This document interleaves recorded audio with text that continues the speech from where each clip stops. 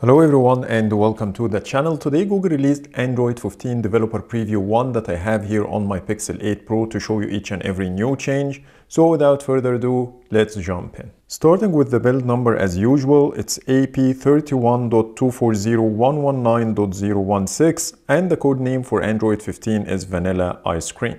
Before showing you the new features, I have to warn you from side loading this build via a PC because it broke my Pixel 8 Pro and it's stuck on the boot screen. For me to get it back up and running, I had to do a lot of troubleshooting steps and factory reset the device.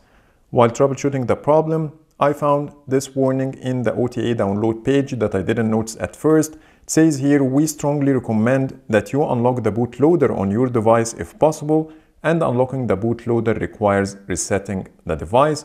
So you need to keep that in mind if you want to use this method, or else it's better to do it under your settings, which is less risky. Now let's talk about the new features, and the first thing I noticed is the better and the smoother animations all over the place when compared to Android 15. I did notice it while scrolling, when I lock or unlock the device, and also when I open and close apps. So please let me know in the comments if you feel the same. Google also added a brand new haptic feedback to enhance the experience even further. When you try to adjust your display brightness, you will get a very nice haptic feedback that becomes stronger the more the display becomes brighter, and vice versa until it goes completely away. It's hard to explain how it feels, but it's a totally new haptic feedback that I didn't experience before on any of my Pixel phones, and it also works with the brightness slider under the normal settings app. Talking about the haptics, now you can turn off the keyboard haptics under settings, sound and vibration, and then vibration and haptics. When you scroll all the way down, you will find keyboard vibration here at the very bottom. When you turn off the switch, you will no longer get any haptic feedback in the keyboard. Moving to the quick settings, and I found that the font size style now dismisses everything and takes you to whatever screen you are currently on to see your changes live. And when you go to settings and then notifications and then scroll all the way down, you will see a new feature called notification cooldown.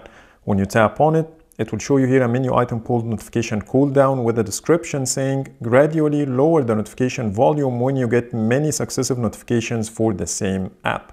When you go inside, you have here the option to choose between apply cooldown to all notifications, apply cooldown to conversations only, or don't use cooldown.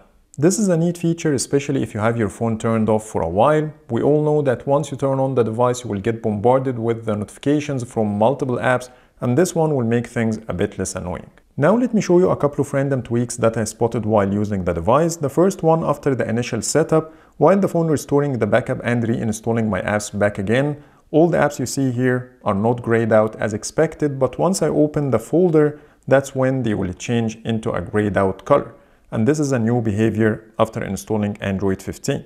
The second change I found, when I started Asphalt 9, I got the Google Play sign-in bubble at the bottom right corner, and instead of showing at the center like before. Last but not least, the Easter egg is slightly different than the one we have in Android 14. So when you go here to the software version and tap on the Android version, you will get a rectangular shape instead of the circular one like before. But you get exactly the same spaceship game as before, but it feels a little bit faster and the background looks slightly different. Now let's talk about the bugs, and I spotted 3 minor bugs in this build beside the one I mentioned at the beginning of the video, and none of them impacted my experience that much. The first one is the QR code scanner, for some reason, is misaligned and you don't see the preview correctly. The second bug is the game dashboard is grayed out and it doesn't show up when you play any game. So let me show you how it looks under settings.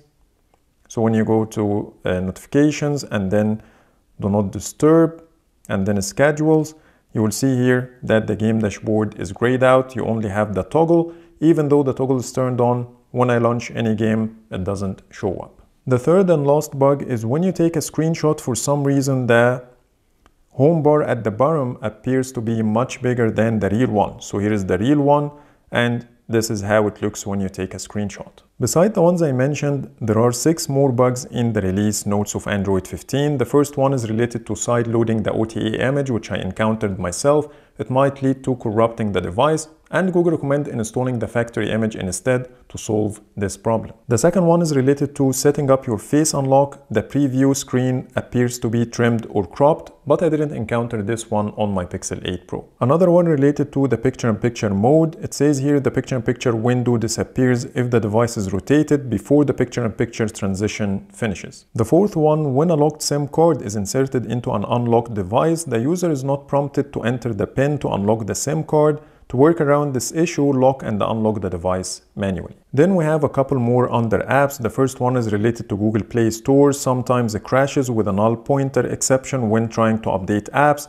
The Google TV app sometimes fails to initiate video playback and instead displays a Play Movies and TV is temporarily unavailable message. All other bugs are related to the Android Studio and tools, which will not impact you directly. Now let's talk about the performance, and I'm really impressed by Android 15 DP1, which is totally unexpected. The scrolling is very smooth, opening and the closing apps is very snappy, but I still don't recommend installing this build because I didn't have enough time to test each and everything.